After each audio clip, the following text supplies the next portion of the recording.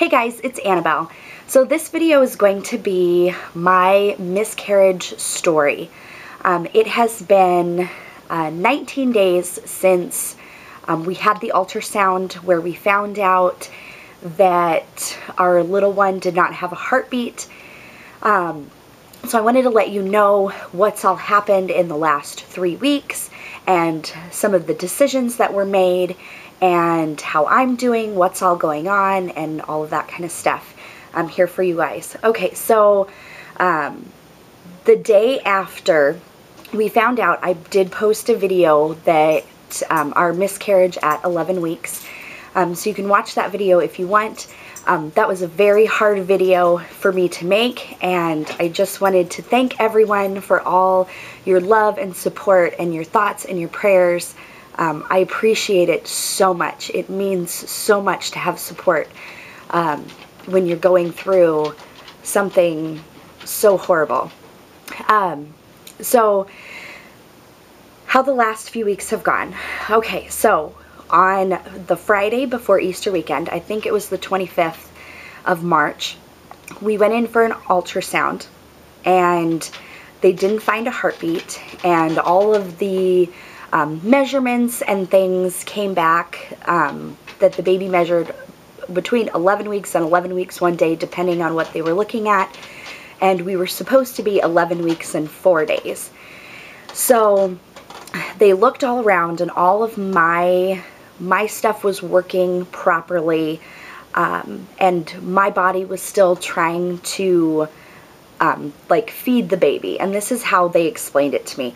My body did not know that the baby was gone yet, but there was nothing going to our baby. There was no heartbeat, so it was within a few days of our ultrasound that our baby actually, its heart stopped beating. So that was really, really hard, very hard. It was, I had such high hopes and everything, that everything was going well, and our world kind of came crashing down.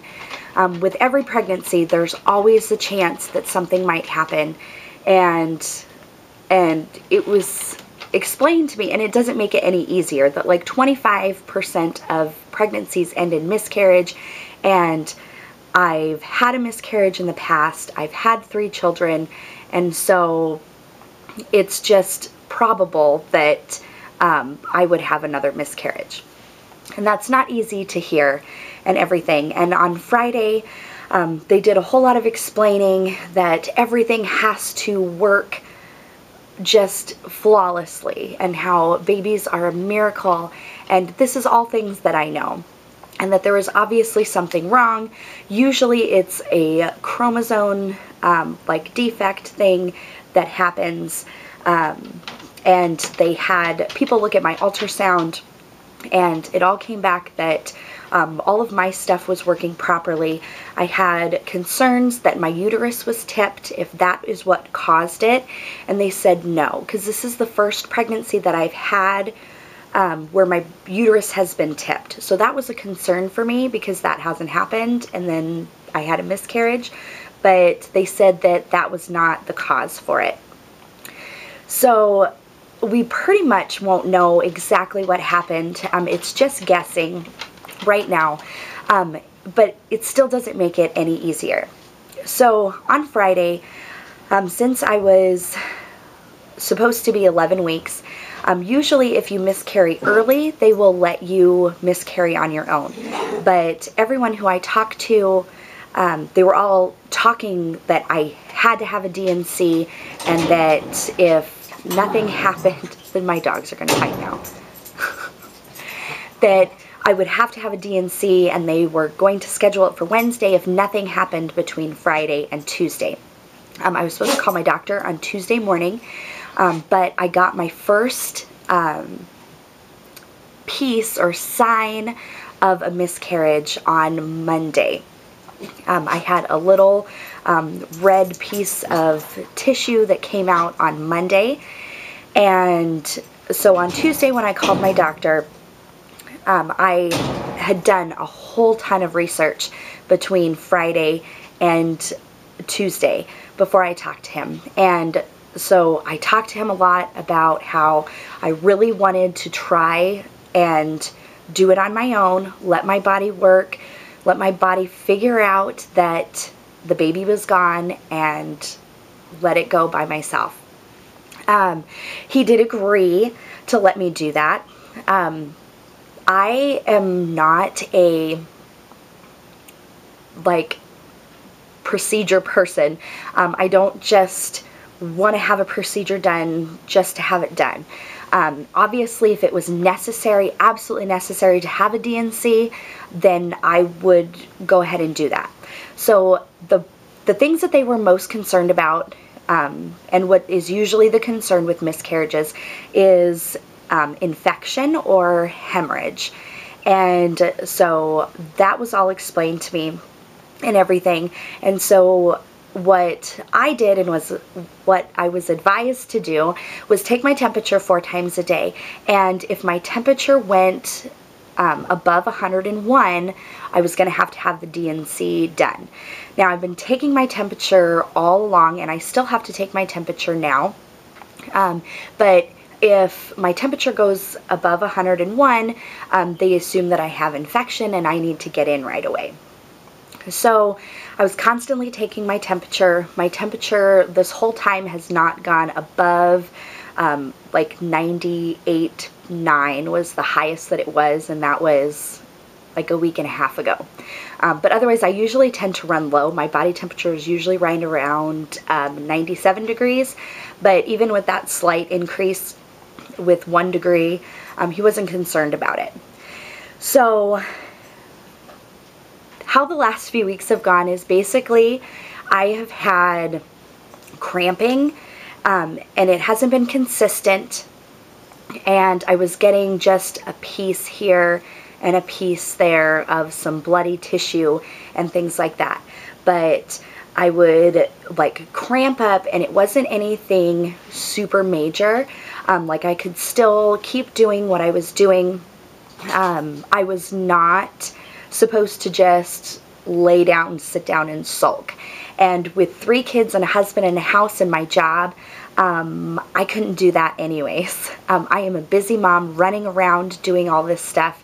And so I've just had pieces and just like a little bit of cramping. So one of the things that I had to have done was get a RhoGAM shot. I have a negative blood type. I did a video on the RhoGAM shot previously, so if you're interested about that, it's really easy to look up on the internet as to why you need it and all that stuff. That was really difficult for me because usually you get that shot around 28 weeks. And so when I went in to have it, the lab staff and the nursing staff that gave me the shot didn't know that I had a miscarriage. So they were like, "Congratulations, this is so exciting. Are you at least 28 weeks along?" And it was like, no, I had a miscarriage, so I still have to have the RhoGAM shot. But again, it would take too long to explain that here in this video, so I'm not going to explain that now. I will do another video on it if somebody wants me to. Just leave a comment below if you want to know more about that.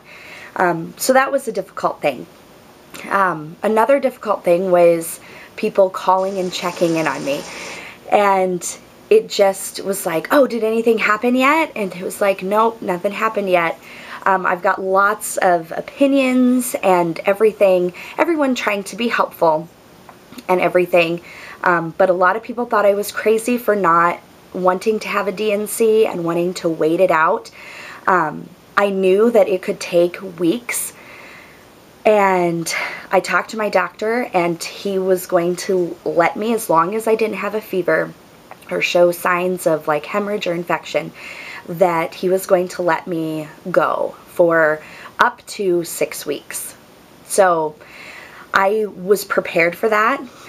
Waiting is not for everyone. I would not recommend it if you are not dealing well with the situation. Now, with my first miscarriage, it all happened within 24 hours. From the start of bleeding to the going in for an ultrasound, finding out that the baby no longer had a heartbeat, to everything coming out was a 24-hour period. This time, it was way different. This time, it took 18 days from when I found out. So from when the baby actually, like when the heart stopped beating, it was about 3 weeks that it took for everything to come out and everything. So on, let's see, last Wednesday, I got a like goosh of blood, and I was going out with my friends, and I was getting ready, and all of a sudden I just felt just this big just goosh of blood, and I was like, oh my goodness. And then I was like, okay, I decide I'm gonna go out and it's gonna do it tonight. Well, that's all I got that day, and I didn't get anything else until this last Saturday. So it was another 3 days before I got anything else. I had like a light period and some like pieces of blood clots and things like that all day on Saturday and into the night on Saturday. And then on Sunday, I got absolutely nothing. And then on Monday, so 2 days ago, it started back up again in mid-morning on Monday, and I started getting more and more cramping that got closer and closer together. I started to get more and more pieces and bigger pieces, and it all kind of died down right around bedtime, so I decided to go to sleep. And then I woke up at about 3:45. I had tremendous cramping, and I knew that that was the point that it was going to happen. It felt like labor. And so I didn't wake anybody up. I went downstairs and I just I did some rocking and some just being bent over our couch, kneeling down and all of that stuff. And I was able to pass everything, and everything came out. This is going to be TMI, but everything came out in 4 big huge hunks. That type of stuff doesn't gross me out.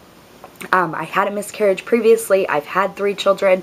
I like to look at my placenta and all the stuff that comes out afterwards. Some people think I'm crazy, but I like to look at that kind of stuff. So, and plus I needed to tell my doctor what all was coming out and everything, what was all happening. So 4 big huge hunks. It took about an hour and a half because there was a little bit of space in between each piece that came out. But I had 3 big huge blood clot kind of pieces, and then an actual like formed tissue piece. So everything came out, and I was able to go back to sleep. My best friend is Depends right now. They're amazing for this because I don't have to worry about anything leaks and all that kind of stuff. I can lay down, I can sit up, I can do whatever. But yeah, so everything came out, and I've just had light bleeding since then. I haven't had any cramping. I have a few more smaller pieces, smaller blood clots coming out, but that is very normal, and that'll be my normal for the next couple days, and it should taper off.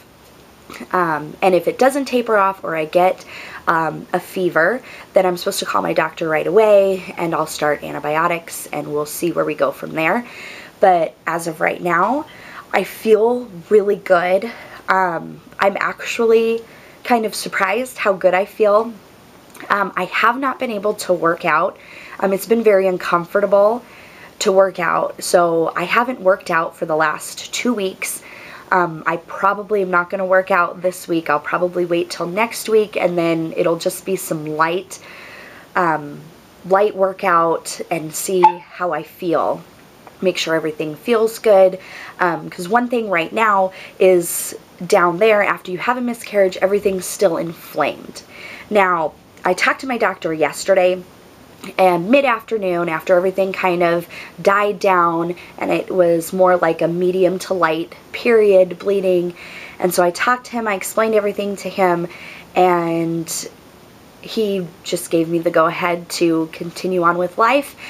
We talked a little bit about if we would decide to try to conceive in the future. He wants me to wait at least through 1 cycle, if not 2, depending on how we feel and what's all going on and all of that. But he said that, like, now it's not a standard to wait 3 cycles before you try again, that it's usually only 1 and then see how that goes, and possibly 2.